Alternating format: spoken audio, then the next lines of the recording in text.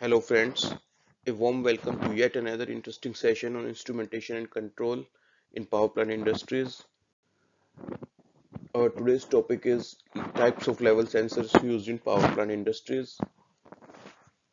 So in this video, we will be covering the classification of level sensors based on their output, what is a level switch, basically a point level measurement and its purpose, what is continuous level measurement, what are the different types of level sensors based on their measurement principle, then type of level switches like float type level switch, conductivity type level switch, optical level switch, vibrating fork, which is also called tuning fork level switch, ultrasonic level transmitters, radar type level transmitters, and finally our DP type level transmitters in different cases like open atmospheric tank, then closed tank which is pressurized, having dry leg or wet leg. So we start our main slides. Friends, in some applications, how much liquid is filled in a tank or vessel is important to us, whereas in some cases we do not need the complete range, but a particular level limit is important to us to switch on or switch off a pump or maybe to open or close a valve. So depending upon the application, we can classify level measurement into two types. First is point level measurement and second is continuous level measurement.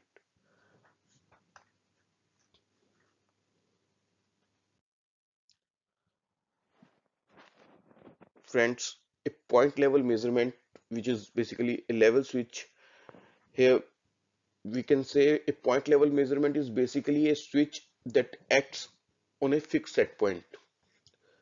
So this figure we all must be familiar. This is a basic switch, electrical switch. The purpose of an electrical switch is to make or break the circuit depending upon its contact position. To on or off an electrical equipment, maybe a simple fan or a bulb in your home. This level switches, basically our point type level measurements. A level switch is also similar.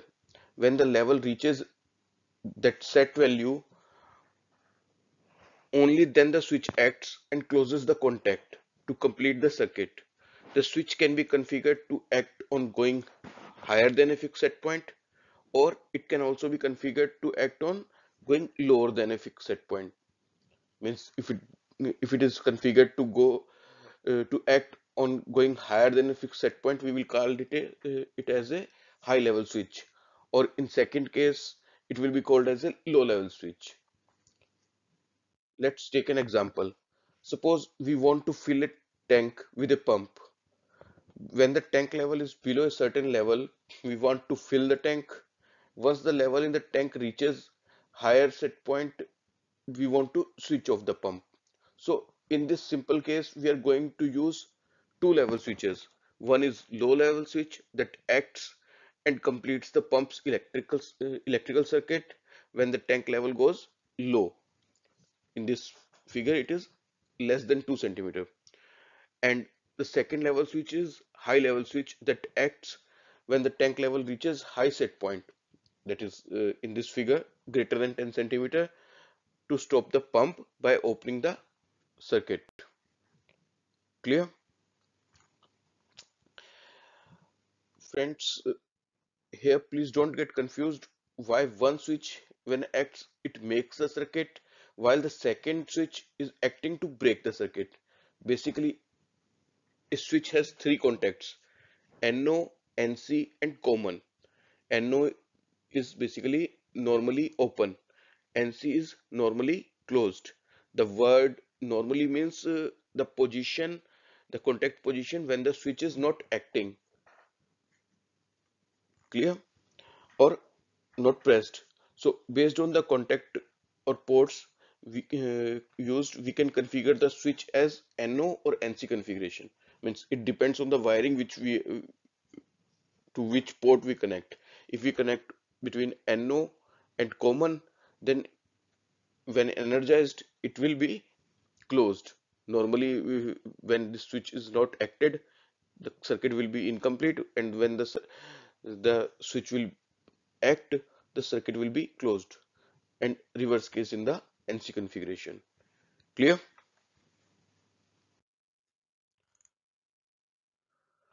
So our level switch we discussed is either a contact close or a contact open, or in technical term we will say it is either 0 or 1.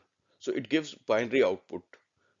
And our this point level measurement or level switches are generally used in local relay panels or in PLCs. But in our DCS, we prefer continuous level measurement because it gives the complete range for which it is installed. For example, in this same picture, if the level transmitter is installed to cover the complete range, here we can see the complete range is 0 centimeter to 12 centimeter, then the continuous level measurement will measure this 10 centimeter, this tank level, it is filled till 10 centimeter. So the DC is corresponding to this 10 centimeter, the transmitter will provide approximately 17.33 milliampere. Means for a transmitter, the signal transmitted is generally 4 to 20 milliampere industrial standard, where 4 milliampere is calibrated corresponding to, in this particular example, to 0 centimeter tank level, and 20 milliampere is calibrated corresponding to this 12 centimeter tank level. So for a level of 10 centimeter, we will receive a current output of 17.33 milliampere. And a DCS control system in its software logic is easily capable of generating desired software based limits. Like in software, we will generate internally a high limit on 10 centimeter or to stop the pump, or a low limit to start the pump, or even various alarms to make the operator aware. And also same continuous means analog value we can display on the HMI, which is human machine interface, that is the operator screen in the control room. So switches are generally used in case of small or local control panels, which are generally relay based circuits, whereas continuous level measurements are more preferred in DCS systems to create multiple soft limits or single analog measurement on analog measurement, and also to show actual level value to the DCS operator on DCS computer screen. I hope the difference between this level switch and level transmitter is clear. If I talk about means in technical terms, means difference between point level measurement and continuous level measurement is clear. Then coming to the different types of level sensors based on their measurement principle, we can differentiate our level switches, which are our point level measurements, into four types: float level switches, conductivity or resistance type level switches, optical level switches, and vibrating type level switches, vibrating fork type level switches, which are also called tuning fork type level switches. And level transmitters we can segregate into three types: ultrasonic, radar, and DP type. Coming to our next slide.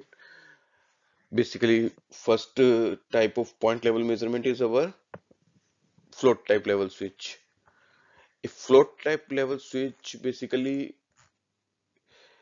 is a mechanical switch that floats on the surface of the liquid and moves up or down as the liquid rises or falls.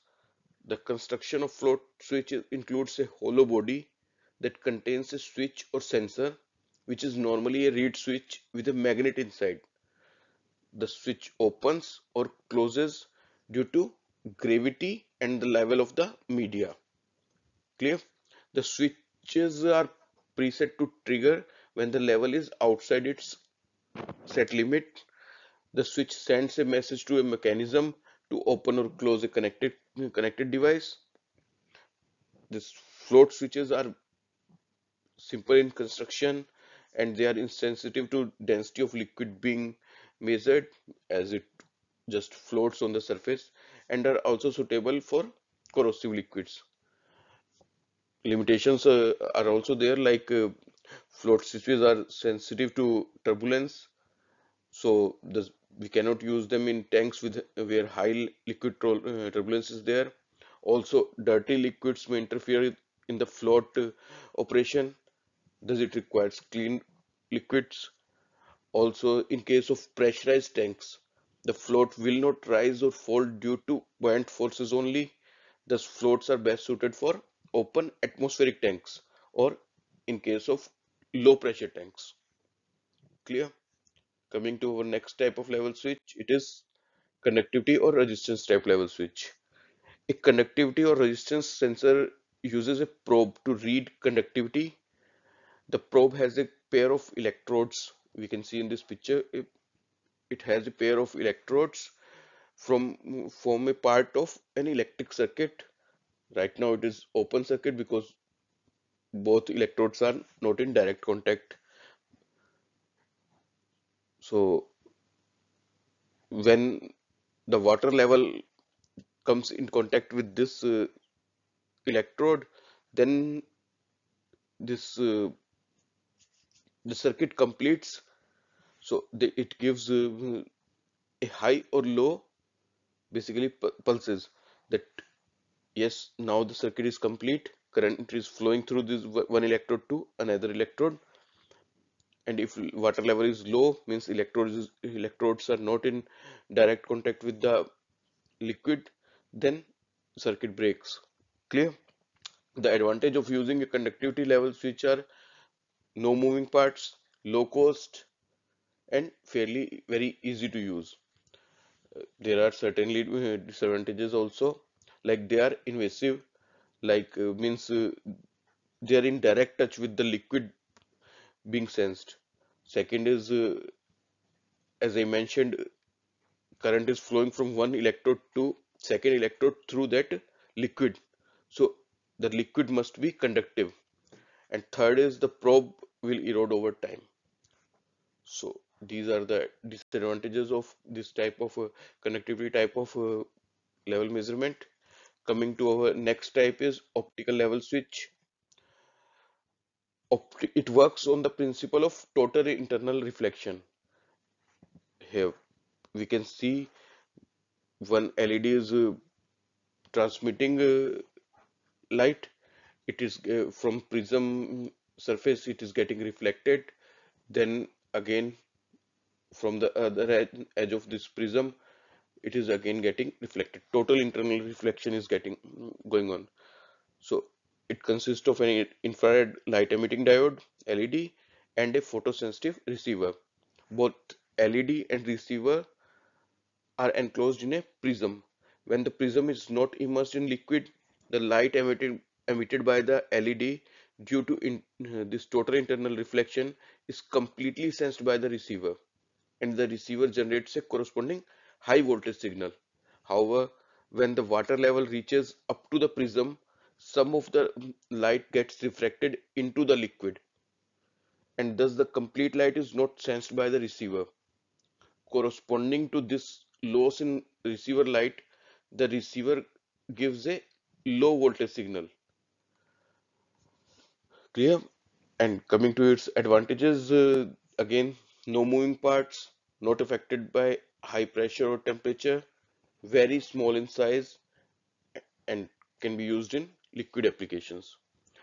Certainly, disadvantages also, the lens, it has lens, and the lens get coated or may get dirty, so they require cleaning. Next type is tuning fork or vibrating fork type level switch. The vibrating fork type level sensors works on the principle of tuning fork. There is a piezoelectric piezoceramic crystal located inside the fork assembly. On application of voltage, the crystal oscillates at natural frequency of the fork assembly. This frequency is continuously monitored by the internal electronic circuitry, and when this fog comes in contact with the liquid or solid material, the frequency slightly changes, and this change in frequency is sensed by an electronic circuit, which in turn sends out a signal. This signal is processed out as a relay output, either NO or NC signal, which in turn indicates level signal, either low or high, depending on application. Clear? Advantages are these are cost effective and compact in, and again these are in direct contact with the material whose level is to be sensed. So these are invasive, and these are very easy to install and essentially maintenance free. Our mining industry, food, beverage, and chemical processing industries use these sensors for their applications. Clear? So that was all about our level switches. We discussed four type of level switches: float type, then next was conductivity type, third one is optical, and fourth is tuning fork or vibrating fork. Now comes through continuous level measurements, which are level transmitters. So our first type of level transmitter is ultrasonic level transmitter. It works by emitting and receiving ultrasonic waves. We can see on top of this tank, this level transmitter is mounted, and this ultrasonic level transmitter, basically it can emit ultrasonic waves as well as it can receive ultrasonic waves. Means it act as a transmitter as well as receiver. So it emits ultrasonic waves. The ultrasonic waves touch the liquid surface and reflect back to it. The time taken by this ultrasonic wave to go and come back is measured, calculate, and this measure of time is calculated corresponding to the empty portion, which when subtracted from the total tank height gives the actual tank level. Clear? The to and fro time of this ultrasonic wave is measured, so it is getting reflected from the water level or liquid level surface, or maybe in case of solid also. So from the surface it is getting reflected, so it measures the empty portion of the tank. We know the total height of the tank, we subtract that. It basically circuitry, electronic circuitry is there, the calculation is already done in the back end, that it subtracts from the total height of the tank that empty portion and gives us the actual tank level. The advantages are no moving parts, very compact, reliable, and non-invasive, non-contact, not in touch with direct this liquid which is to be whose level is to be measured. And these are unaffected by the properties of the material they are sensing. And one more good thing is they are self-cleaning because of the vibration they give off. But the disadvantage is they are expensive, and in some situations the environment can have a negative effect on them. Then coming to our next type is radar type level transmitter. Basically everything is same in radar type as in ultrasonic, just means in ultrasonic level transmitters it was ultrasonic waves which are getting transmitted and received back. In this case it is microwaves basically. So it emits or transmits microwaves by an antenna on the radar sensor. Then the liquid that is being sensed reflects these microwaves back to the antenna, and the time from emission to the reception of the signal is proportional to the level of the liquid. Advantages: they are not affected by temperature, pressure, or dust. They can measure liquids, pastes, powders, and solids. Very accurate and requires no calibration. non-invasive because they do not touch the product that is sensing. Disadvantage again, it is expensive, and being a microwave, it has very limited it has a limited detection range. And much like ultrasonic sensors, the radar sensors are also ideal for hot liquid storage tanks. Then our next type is DP type, which is differential pressure type level sensors. And in our power plant industry, DP type is the most common level measurement used. A DP type level measurement, as the name suggests, consists of two sides. DP is basically differential pressure. So there must be two sides between which we are calculating the difference.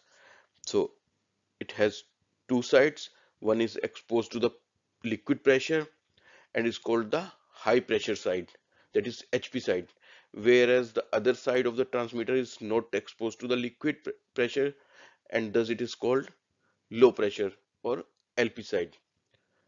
Friends, we know P is equal to H rho G, where P is pressure of the liquid, H is height of the liquid, rho is density of the liquid, and G is the acceleration due to gravity.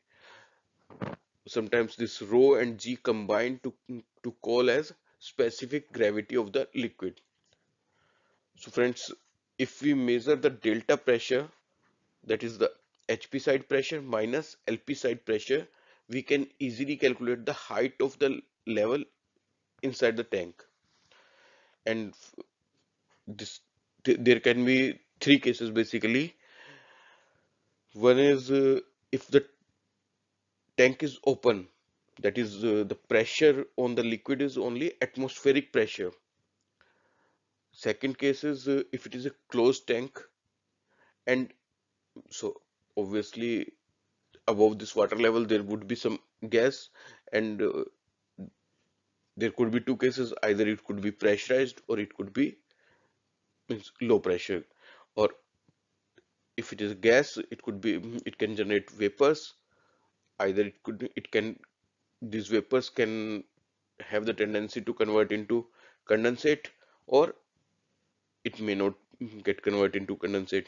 So there basically we divide into three cases. One is open atmospheric tank, second is closed tank where vapor is not condensate and the temperature of the process is equal to the atmospheric temperature, and third is closed tank where vapor tends to make the condensate and temperature of the process is high or low from the atmospheric.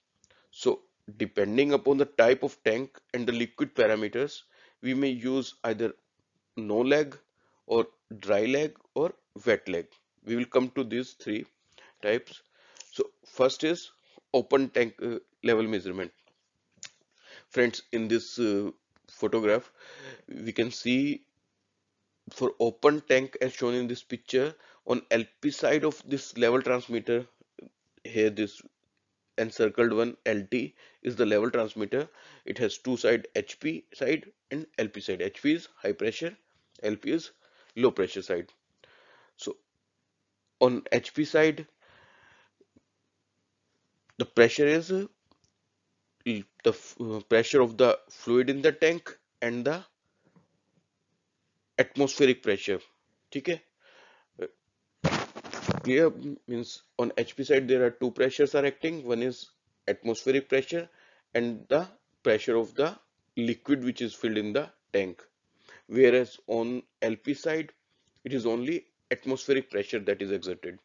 So when we subtract HP side minus LP side, this atmospheric pressure which is same on both side get nullified, and only thing which we get is pressure by the process fluid.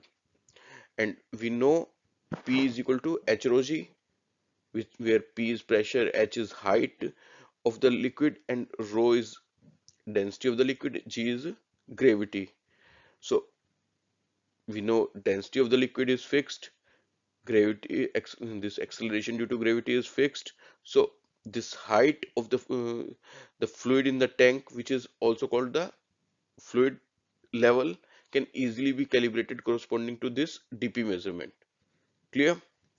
Next, coming to the case of a closed tank.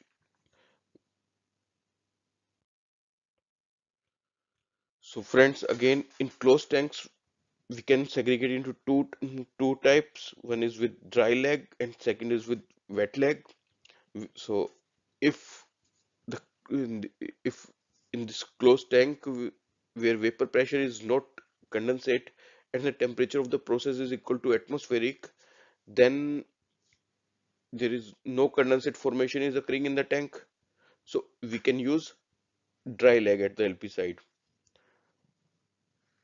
So in terms of measurement, the only difference is in open tanks, both sides are getting atmospheric pressure, which are getting cancelled during DP measurement. In this case, gas pressure is acting on LP side as well as on HP side. HP side, in addition to gas pressure, is also getting this liquid level pressure, the pressure due to this liquid level. So when we calculate the DP means HP side minus LP side pressure, then this gas pressure which is acting on both sides get cancelled.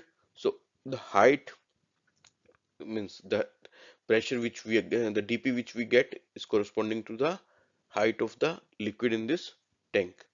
Clear?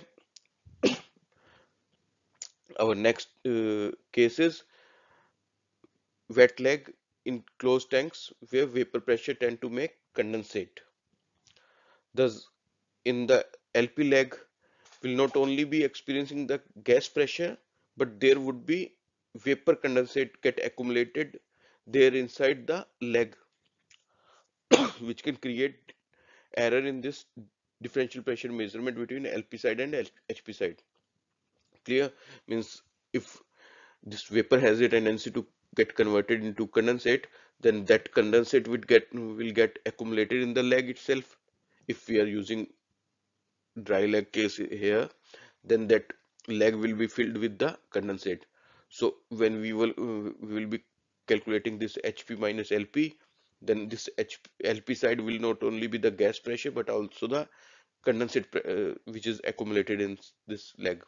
So to get rid of this problem, this LP side vertical leg is also completely filled with the same liquid as in the tank. Thus, LP side will always experience gas pressure plus fixed height liquid pressure. Clear?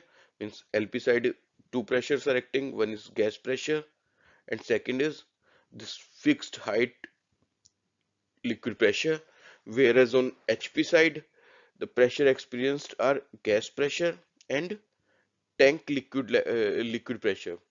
So gas pressure on both side again same, so its effect is cancelled. Now LP leg is fully filled, so this pressure is always fixed and only variable is on the HP side, which is due to actual tank level, liquid level. So thus this delta pressure between the HP side and LP side can be easily calibrated to provide level measurement. So friends, in this session we covered our all types of level measurement, starting from level switches, which are four types, basically float type level switch. Then next was our conductivity type level switch. Then we covered optical level switch and then tuning fork, which is also called vibrating fork level switch. That was all about level switches, which are also called point type measurements. Then we discussed about our level transmitters, which gives us continuous level measurement, and we discussed ultrasonic level transmitters, which transmits and receives ultrasonic waves. Then we discussed about radar type level transmitters, which transmits and receives microwaves. And then the most important and most widely used level measurements in case of tanks, which is DP type, which is differential pressure type level measurement. We discussed about the three types depending on the case or the tank whose level we have to measure. If it is an open atmospheric tank, then no leg is required. It's LP side, no leg is required. It could be open to atmosphere. Second, if it is a closed pressurized tank and this vapors inside the tank are not getting converted into condensate, they don't have the tendency to get it converted into condensate, then a dry leg would be sufficient. Just this gas pressure on both sides is getting cancelled, and we get the level measurement easily corresponding to the differential pressure. And in case of third last one was wet leg case, where we have a pressurized tank and this liquid means vapors inside the tank have a tendency to convert into condensate.